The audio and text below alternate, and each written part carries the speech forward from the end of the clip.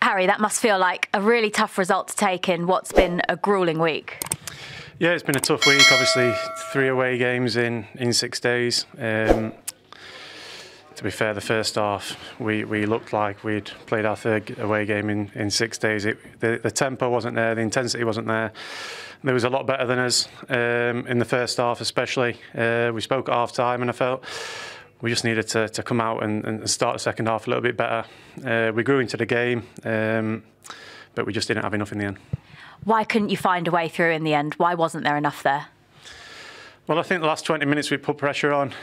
We could have got a goal. We had 1 disallowed, 1 off the line. They defended the box really well in the final moments.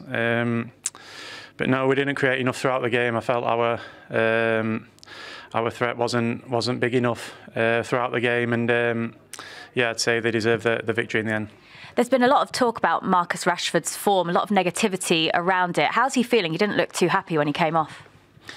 Yeah, listen, Marcus had an unbelievable season last season. Scored numerous goals for us. This season it hasn't clicked for him. He's working hard.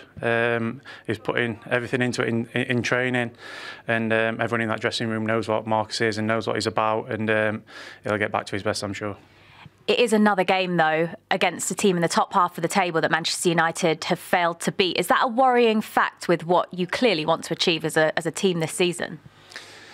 Yeah, obviously it's not a nice stat to have. We knew coming into the game it was a big game, a big chance for us to prove ourselves against a good team, especially at home. We know the intensity and the tempo that they play at.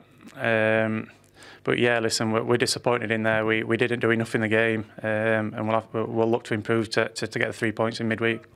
From a defensive perspective, is that lack of consistency in the back four becoming a problem?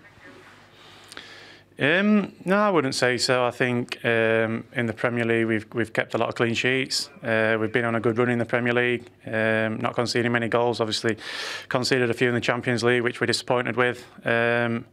But obviously, as a back line, you want a consistent back line. You grow on relationships. But we've got a lot of good defenders at this club, and we're all more than capable of coming in and doing the job. And there's no excuse there. Thanks for talking to us. Thank you very much. Thank you.